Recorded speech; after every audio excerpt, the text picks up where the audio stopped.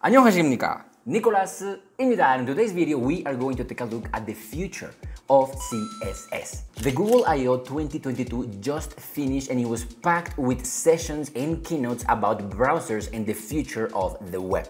Really cool, super new, or coming soon CSS features were announced. I made a list of the ones that I like the most, and that is exactly what I want to share with you today. Color Mix allows you to mix colors on the browser and it looks like this. Here we are getting a color that is 50% red and 50% blue. But if we want to, we can also choose the ratios of the mix by specifying a percent. So here we would be mixing 30% red and 70% blue.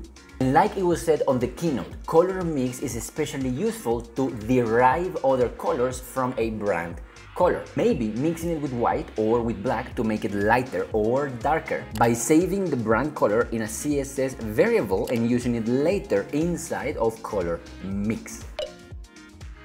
Accent Color allows you to change the color of those HTML elements that have been historically very hard to customize, like radio buttons or check boxes, progress bars, and range sliders.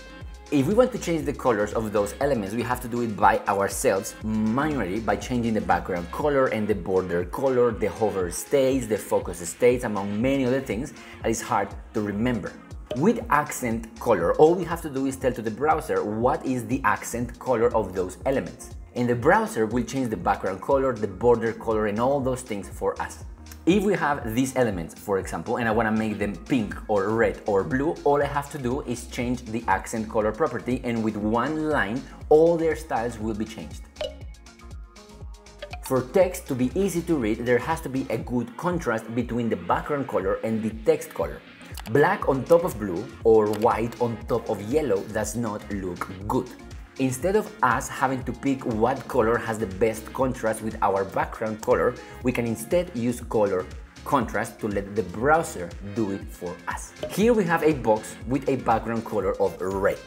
Now what we want to do is we want to set the color of the text of that box to whatever color the browser thinks has a better contrast with red. So we call color contrast and we give it the red color. Then the browser will see if white has a good contrast with red or if black has a good contrast with red. The best color with the best contrast is going to be what the text color of our box will be. Color contrast by default is going to return either white or black, no more. But this is already good because the browser knows what looks good. So for example, the browser is not going to give you black text on top of a blue background or yellow text on top of a yellow background. But that is not the best part. Instead of only getting white or black from color contrast, we can also provide options for the browser to choose from. The way you use it is like this. First, we write the background color. In this case, it will be blue.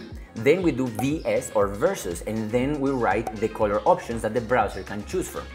So here the browser will check and choose among the colors pink, yellow, and green to see who has the best contrast against a background of color blue. And then the browser is going to give us the winner color. Inert is not really a CSS property, it's more like an HTML attribute. Inert allows you to basically freeze sections of your page. Any HTML element with the inert attribute will not receive any clicks, focus events, interactions, nothing from the user. This is very useful if, for example, you want to freeze a button after the user clicked it once. Or if you are sending a form and you don't want the user to click anywhere else, you can freeze the whole form by adding the inert attribute to the form HTML element. Now, before we continue with the rest of the list, please remember that if you want to learn to code for free with me in Hangugo, then please click the link below, because there we have free courses on JavaScript, Python, Go, React, React Native, Redux, GraphQL, among many other things. All of them for free. Click the link below and I will see you there. Has allows you to style a parent depending if it contains a specific child. This wasn't possible before. Before, we could only style a child if it was inside of a parent. Here we could apply styles to a button if it was inside of a form. but we couldn't add styles to the form if it contained a button. has completely fixed this. To add styles to a form, if it contains a button, all we have to do is this. And that is super useful. You can now, for example, add styles to a list item if the list item contains a link. Or you can change the way a link looks like if the link is around an image. Or you can go a little crazy and you can change the style of a form if the form has a button and the button has the mouse on top of it. There are two viewport units that are very well known, VW and VH. VW gives you the viewport width and VH gives you the viewport height. Viewport is the area or the window from which the website is being seen. In a mobile screen, since we can't resize windows in mobile, 100 VH will give you the total height of the screen, and 100 VW will give you the total width of the screen. But now we have even more units for mobile sizes. We have LVH, which is largest viewport height. We have SVH, which is the smallest viewport height, and we have DVH, which is dynamic viewport height. Largest will be the size of the screen without the navigation bar. Smallest will be the size of the screen with the navigation bar.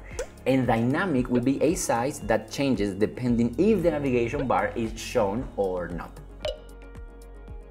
This code might look very familiar to you.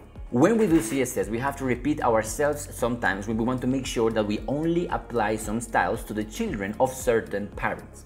In our example, we repeat the nav selector 3 times when we want to target the list inside of the nav and the list item inside of the list inside of the nav. The nest rule allows you to turn our code from what we just seen to something like this. As you can see, it looks much better, is way easier to read, and we don't have to repeat the nav even once. We write it one time and then we write the children inside of it, nested. And what we used so far is the nested selector sign, which is this ampersand sign. But we can also use the add nest rule. The add nest rule gives us more power when nesting selectors that do not start with an ampersand. With the nest rule, we could do something like this. And that is the same as doing this. As you can see, the ampersand sign becomes a placeholder, which is very cool because we can do very exciting stuff. The scope rule allows you to scope your styles, or basically isolate them into their own style bubble. Take this code, for example. As you can see, here we are changing the styles of the navigation and the title class depending on them being inside of a header or inside of an aside tag. Or for example, if we want to create a dark theme and then maybe a lighter theme and maybe a purple theme, we could do something like this. As you can see, a scope makes it so much easier to write, isolate, and think about our styles. So please compare what we just did using scope and dark, light, and purple theme with what we would have to do if we didn't use a scope at all. Now you tell me what looks better and you tell me what is easier to read and understand. Before the container rule, CSS elements could only respond to changes in the width of the window. This is how we do responsive design. If the screen becomes smaller, then we modify and move things inside of the page. But that was only by listening to the changes in the width of the window. With the container rule, elements can listen for changes not on the window, but on their parents. Here we are creating a container. We name it header container, and we say that we want to know about the changes to its size. Then we say that when the header container has a minimum width of 600 pixels, the display property of the navigation must be flex. With the custom media rule, we can create media query variables and just reuse them. Here we are creating dark mode variable, light mode variable, landscape, portrait, iPhone variable, whatever we want. And then all we have to do is reuse them when we're writing our media queries. Without this new feature, our code would look something like this. There will be a lot of copy pasting and maybe many mistakes. Now you tell me what looks best. Now please let me know in the comments which one is your favorite CSS property. Mine are all the color ones. I like accent color, I like contrast color, I like color mixing. I think they're pretty cool, and I really like the media query variables. They're very sexy. Let me know what you think. What was your favorite? As always, stay happy, stay free, eat kimchi, 감사합니다, 사랑해요. See you on the next one. Bye bye.